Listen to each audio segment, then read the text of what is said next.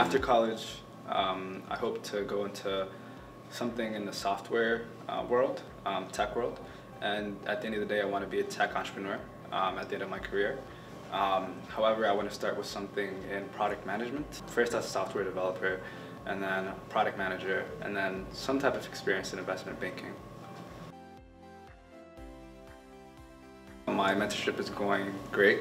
My mentor is Mr. Duman, the CEO and president of Concept Schools. He taught me a lot of things about personal growth and professional growth.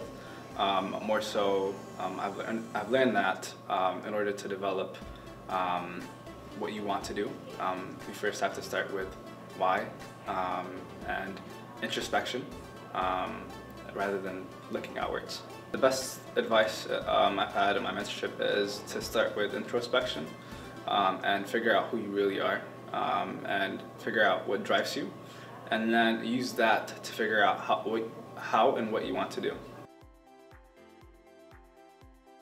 As a mentor for high school students, I believe it's important to go with them with the mindset of it's okay to ask for help and it's okay to fail. It's just what you do after failing, and really reflecting on your failures and then not being afraid to ask for help when you do. I resonate fully with Future Institute's approach to mentoring students and preparing them for college. I wish this program would have been established a little bit earlier while we were still in school. But the whole idea of creating a circle where alumni are being mentored by people that are experienced in their businesses and in their professional fields, like Mr. Duman, and those alumni giving back to people that are in their shoes that they were once in, is very valuable. It creates a circle of mentorship that allows you to get but also give back.